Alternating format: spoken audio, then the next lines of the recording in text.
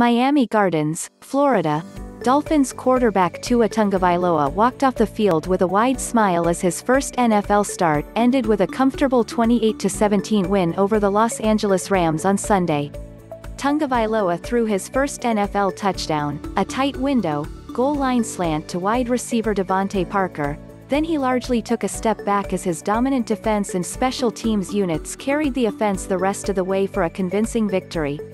Following a week in which all the talk was about Tagovailoa, the Dolphins' defense forced Rams quarterback Jared Goff into 4 first-half turnovers, including one for a defensive touchdown, and speedy punt returner Jakeem Grant scored an 88-yard touchdown. It was a historic day of sorts for the Dolphins, who had a passing, rushing, special teams and defensive TD in a game for the first time since October 24, 1993, against the Indianapolis Colts. I don't think I played to the standard of what this offense is capable of. There were certain plays where I could have stepped up and made the right throw, made the right decision. But it's good that we still came out with the win, Tagovailoa said. Thank God we've got a good defense. Goff might have nightmares about Miami coach Brian Flores' defense. The Dolphins pressured Goff on 21 of his 63 dropbacks, 33%, tied for the highest percentage he has faced in a game this season, Chicago Bears in Week 7. Goff was 6 of 19 with 2 interceptions when under duress. The 19 attempts were tied for the most such attempts in a game in his career, Week 16 of 2019 versus the San Francisco 49ers. We won. We won the game. It's a team football game. It's not a one-man show.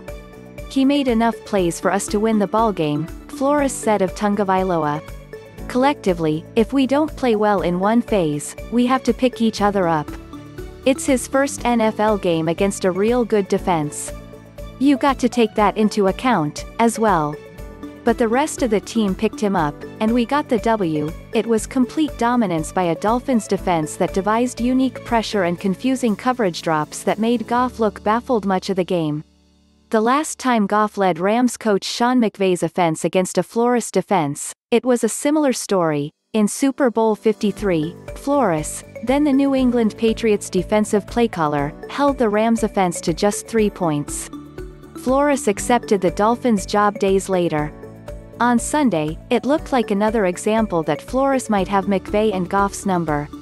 Andrew Van Ginkel scored on a 78-yard fumble return that was made possible by an Emmanuel Ogbah strip sack. A Shaq Lawson strip sack put the Dolphins at the Rams' 1-yard line to set up a short Myles Gaskin rushing touchdown. Christian Wilkins and Eric Rowe nabbed interceptions.